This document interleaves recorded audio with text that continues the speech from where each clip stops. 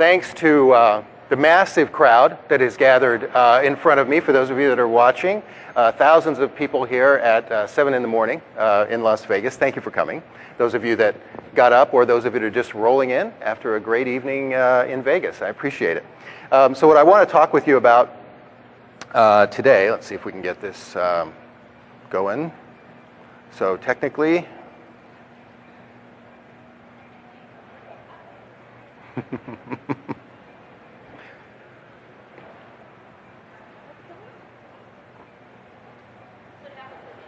that's right. This is the shakedown run. They always have me, this is just an experiment.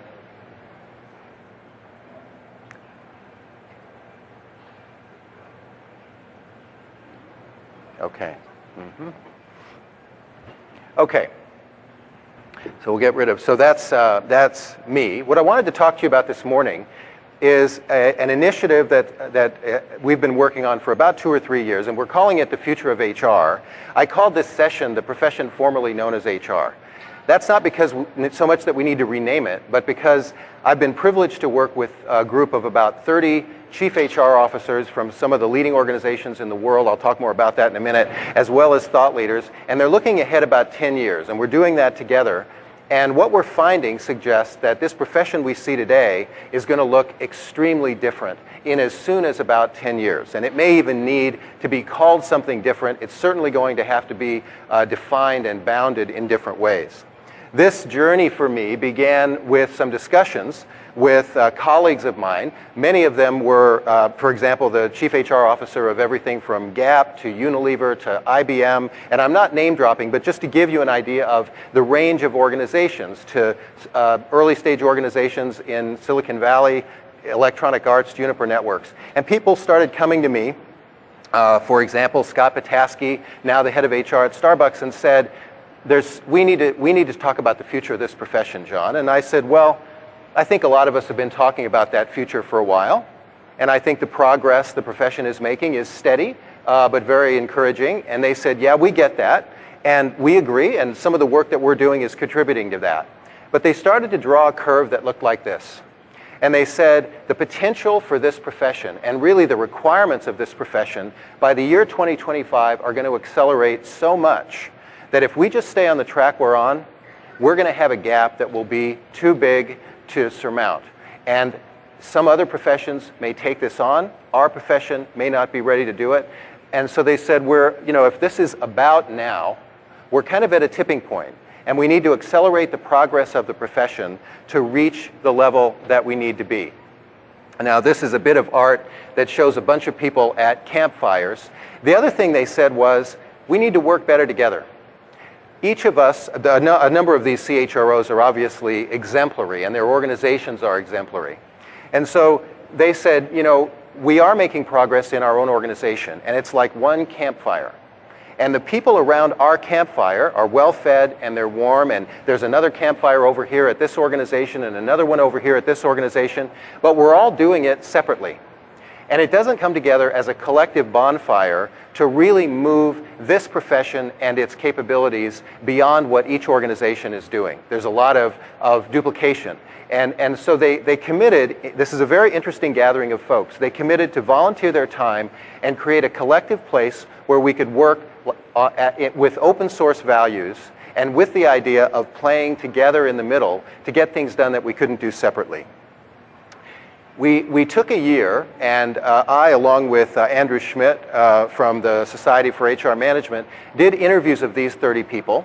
We brought them together for a summit, and we said, how would we define the big areas that we need to work on to make this tipping point happen?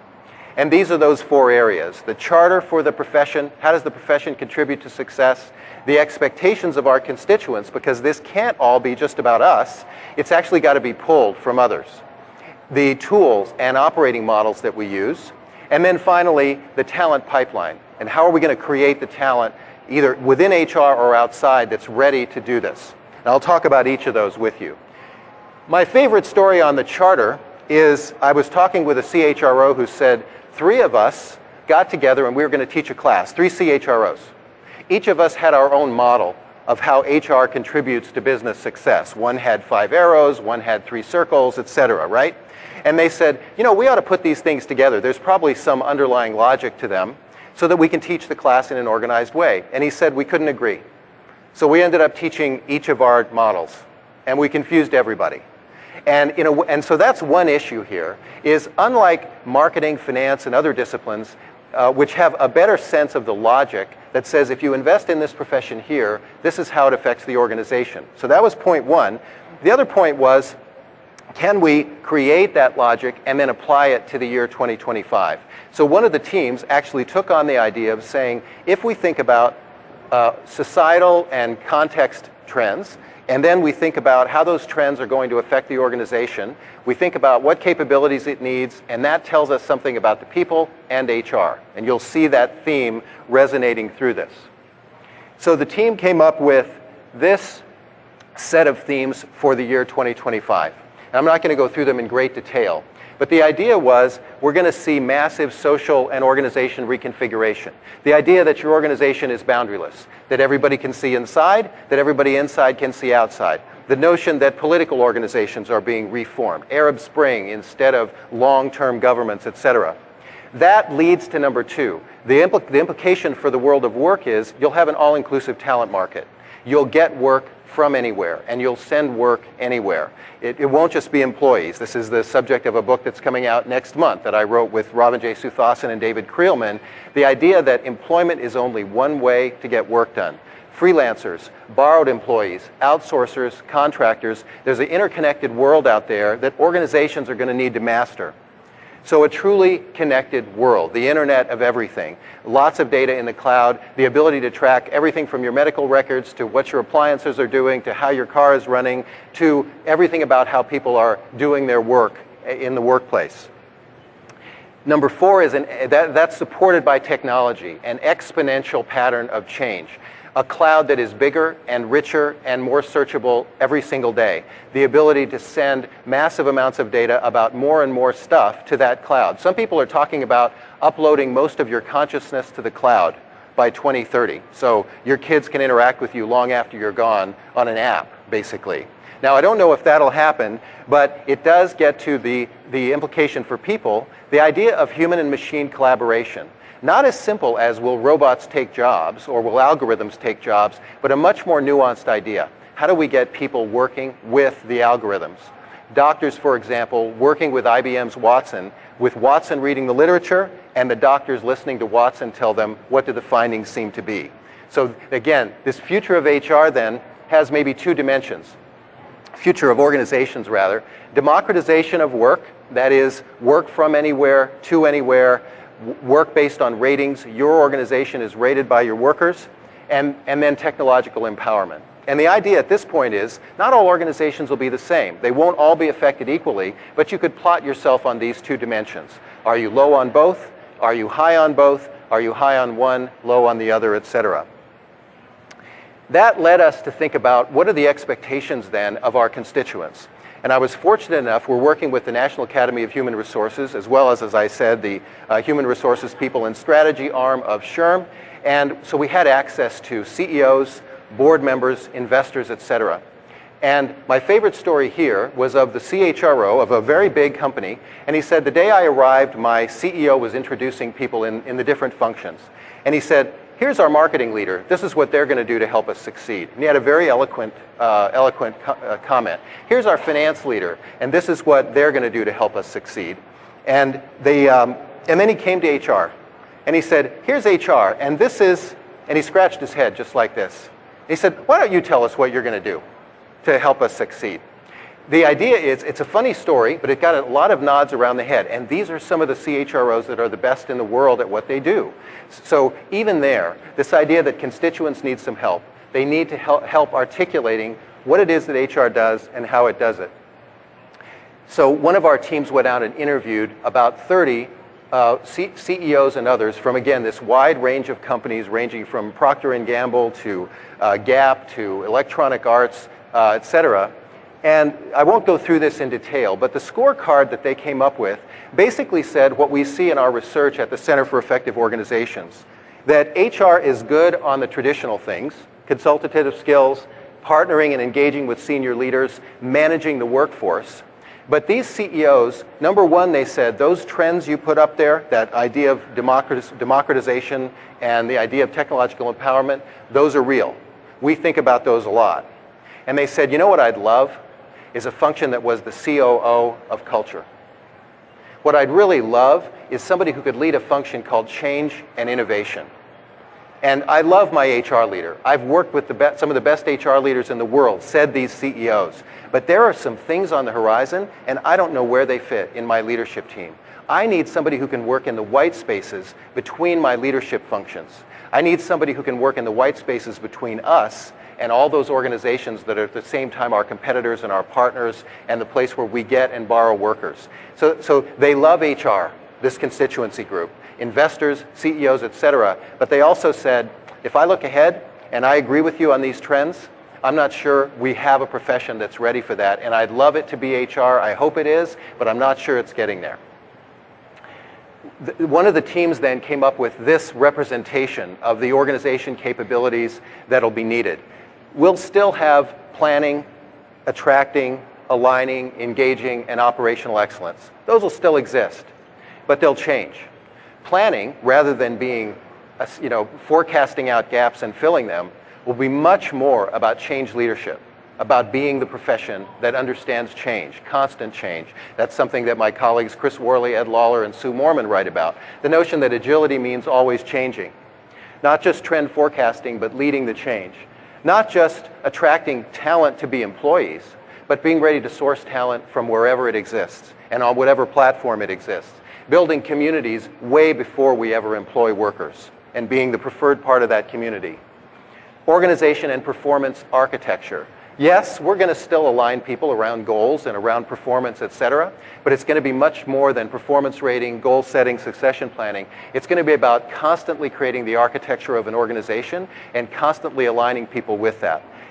Increasingly engaging them with a sense of purpose, which means not employee engagement, not just engagement surveys, those will still exist, but how is the world engaging with us? And what is our purpose beyond just the financials? And do we present that purpose to the community in a way that makes sense to them? The other part is being an activist.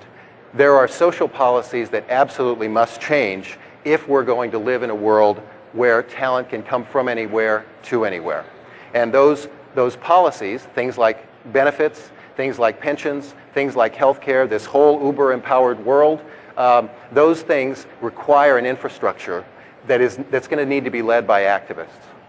And then operational excellence. The CEOs said something like, I'd like to see HR put anything that can be on an app, and get it into the hands of our employees, and get it into the hands of our leaders, and get on with this other stuff that is significantly important.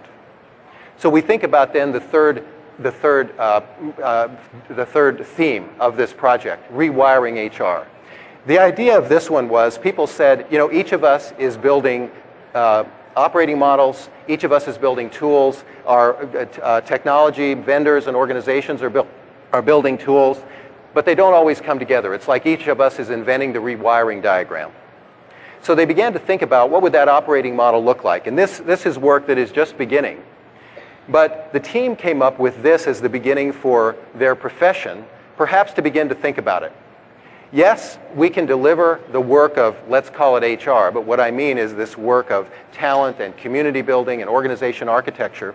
We can deliver that work through something we call an HR function. And it's very easy to fall into the trap of putting a big fence around that and saying, you can't play here unless you have perhaps certain certifications, etc. I'm part of the certification board for SHRM. I'm all for certifications, but not so much as a boundary, but as an invitation. Because we can think about the second way of delivering HR's work. The team called it resourcing. I've called it retooling HR. The idea that other disciplines like marketing, finance, operations have got unbelievably useful expertise for doing the things that we do. Talent sourcing and deployment looks a lot like a supply chain. Should we be using the supply chain experts in our organization to help with that? Procurement is already doing a lot of the freelancing, outsourcing, etc. of talent. Should we get them good enough at talent that they can be even more complete? Crowdsourcing. How much of this can be done by the crowd? We already see crowdsourced performance ratings. We see crowdsourced recruiting, where you let the social network find people for you. We see crowdsourced mentoring, where you find mentors for your people outside your organizational boundary on a platform where people come together. Automating. I talked about the people-human interface. The CEO said, we'd like to see HR lead on showing us how people and algorithms work together. All of you are aware, lots of press around Google's ability to predict that you're going to want to leave before you even know you're going to want to leave. Lots of algorithms to predict who might be the best hire. That's only going to increase. There are such immense opportunities for big data to help with that kind of prediction. The trick is, how much should be automated and how much should be in partnership with people? Can we put artificial intelligence in the hands of frontline managers when they're having a tough discussion with an employee, when they're hiring an employee, when they need to think about their leadership, etc.? We already have tools that sort of automate the forms, automate the processes. Can we get more sophisticated about how humans interact with the technology, with the algorithms in a seamless way to do this stuff that we do to make organization and people great? And then finally, outsourcing. Getting open to the idea that it doesn't all have to happen inside your organization. A good example is healthcare exchanges being created now by a number of consulting firms. Those healthcare exchanges really change the role of what we call benefits in organizations. It's a very different role. It means that a lot of things don't happen inside that used to happen inside. So you can see, again, just like the migration model that had democracy and technology, the teams are suggesting this might be a way for us to begin a dialogue that would talk about how we get the work done in different ways. And then finally, the talent pipeline. This is meant to show a kind of broken or unconstructed pipeline for talent here. My story on this one is, I talked to several CHROs. These are people who are doing dream jobs in big companies. And they said, my child just graduated from school, and they asked me what profession to go into to change the world. I see someone nodding, maybe you know where I'm going. And they said, I'm not sure I can recommend HR. And I said, but you're living the dream. How can you not recommend HR? I mean, you are what they want to become. And they said two things. They said, I got here largely by chance. It was because a manager happened to let me run a business once. It was because I happened to get this global opportunity. I'm not sure the pipeline of talent in HR always gets the best person to the job they should be in. And the other one was, I'm not sure the best HR work they can do won't start with them as an engineer or won't start with them as a marketer. Because when I think about total rewards, John, I think about a product that we are creating for a segmented group of employees and customers, and isn't marketing where I would look for that. So these are some of the beginnings of ideas that these teams came up with as they talked to the CHROs, et cetera, about the roles that we might look forward to.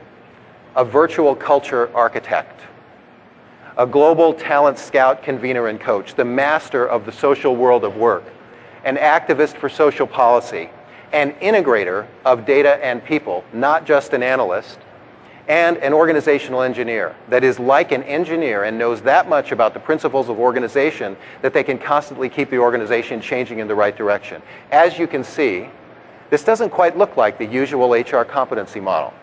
It doesn't look like something that we today call HR, and that's why I titled the session, The Profession Formerly Known as HR, that may have as much marketing, as much engineering, as much social activism in it as it does the traditional areas that we see. And so in the next phase, we plan to engage people like you if we can. These 4 product lines, we're building a laboratory to rapid prototype tools.